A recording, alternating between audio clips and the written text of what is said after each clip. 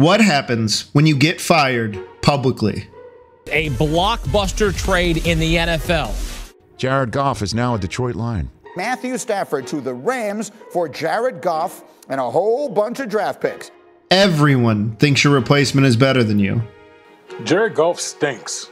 I'm sorry. You are completely blindsided by the team moving on.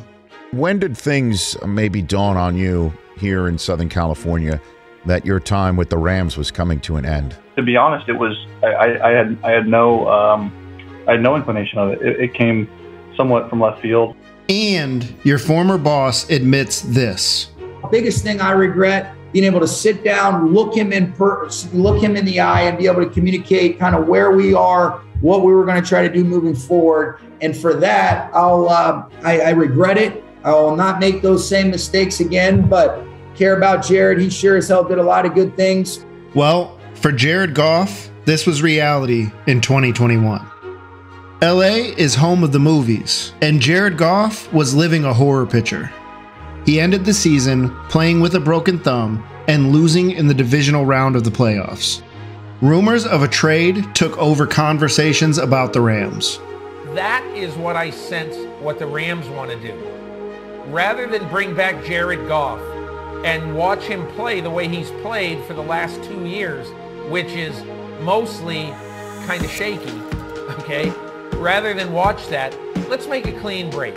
Jared's future looked bleak, and many thought his days as a starter were numbered.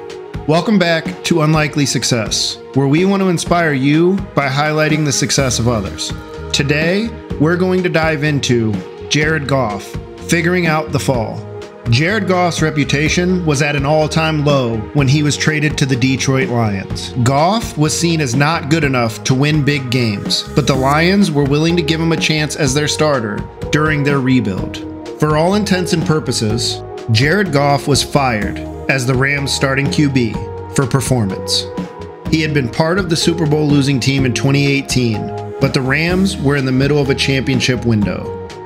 The team needed to hoist a Lombardi trophy, so they moved on.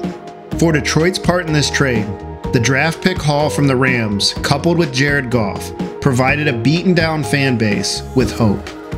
The 2021 season would provide even more doubt of Jared as a starter in the NFL, as his former team would win rings for the Rams, a Lombardi trophy for Los Angeles.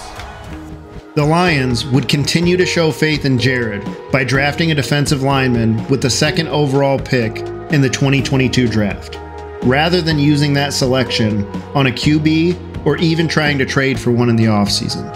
Goff's 2022 would not disappoint.